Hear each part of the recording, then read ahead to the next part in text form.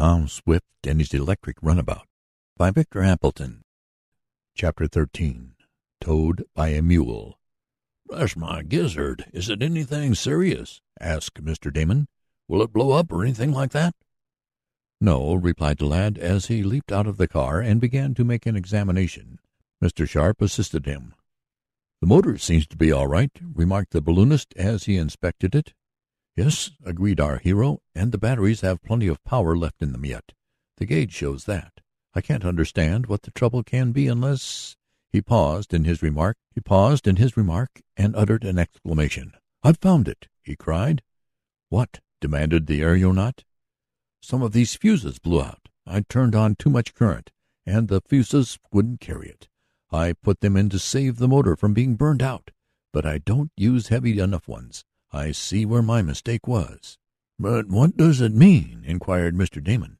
"It means that we've got to walk back home," was Tom's sorrowful answer. "The car is stalled, for I haven't any extra fuses with me." "Can't you connect up the battery by using some extra wire?" asked Mr. Sharp. I have some," and he drew a coil of it from his pocket. "I wouldn't dare to. It might be so heavy that it would carry more current than the motor could stand. I don't want to burn that out. No, I guess we'll have to walk home, or rather I will. You two can stay here until I come back with heavier fuses. I'm sorry." Tom had hardly ceased speaking when from around the turn in the road proceeded a voice, and at the sound of it all three started, for the voice was saying, "Now it ain't no use for you to act that-a-way, Boomerang. You all ain't got no call to get contrary now just when I want to get home to my dinner. I shouldn't think you'd want to get to the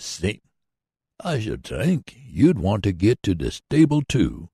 But if you all ain't mighty careful, I'll cut down your rations. That's what I's a-goin' to do. Get along now. That's a good fellow. Ho, ho! I knowed that'd fetch you all.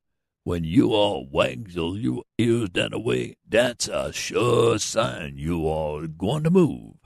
Then followed the sound of a rattletrap wagon approaching. "Eradicate! It's Eradicate!" exclaimed Tom. "And his mule Boomerang," added Mr. Sharp.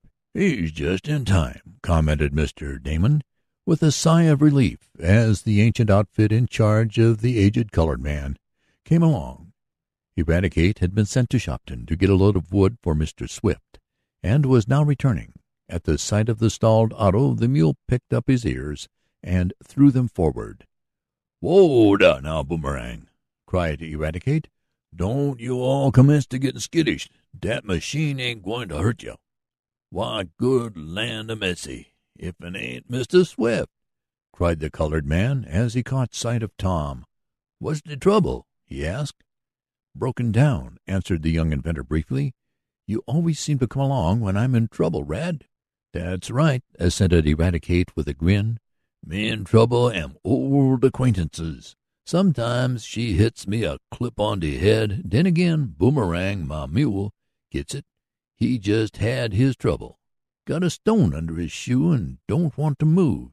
Den when I did get him started he balked on me. But it's all right now. But I sure am sorry for you. Can't I help you all, Mr. Swift?" "Yes, you can, Rad," answered Tom.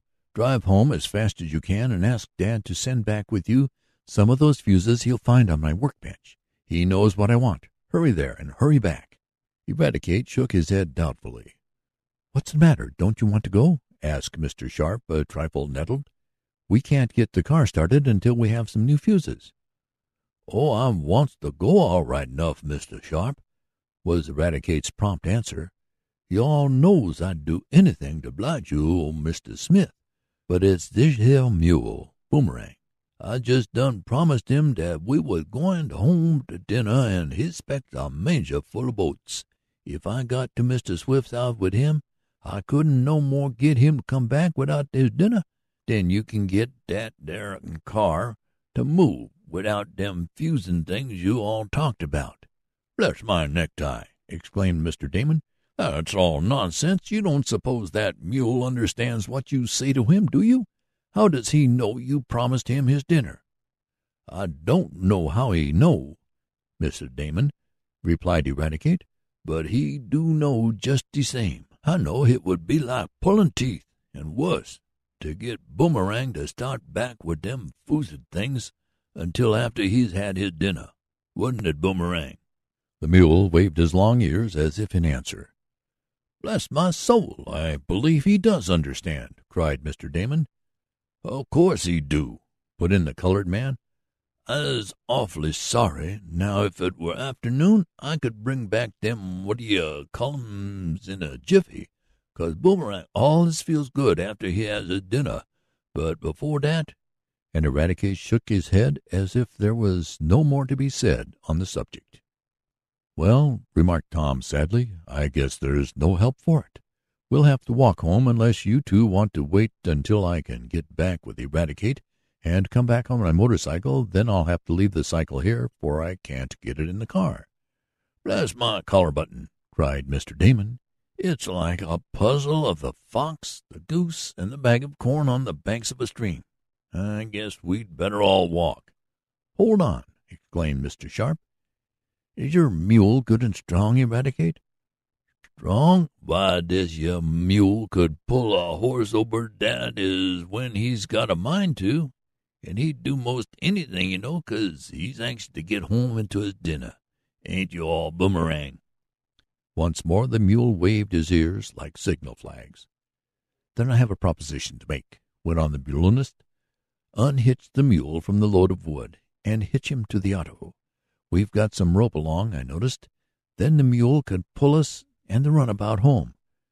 "Good idea!" cried Mr. Damon. "Dar's de racket!" ejaculated Eradicate. "I'll just sequestrate dis here load of wood side of de road, and hitch Boomerang to de auto." Tom said nothing for a few seconds. He gazed sadly at his auto, which he hoped would win the touring club's prize. It was a bitter pill for him to swallow. "Towed by a mule!" he exclaimed, shaking his head and smiling ruefully. "The fastest car in this country towed by a mule. It's tough luck." "'Tain't half so bad as going without your dinner, Mr. Swift," remarked Eradicate as he began to harness the mule to the electric runabout. Boomerang made no objection to the transfer. He looked around once or twice as he was being made fast to the auto, and when the word was given he stepped out as if pulling home stalled cars was his regular business.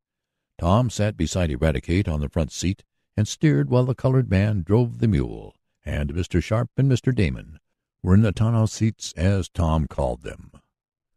"I hope no one sees us," thought Tom, but he was doomed to disappointment.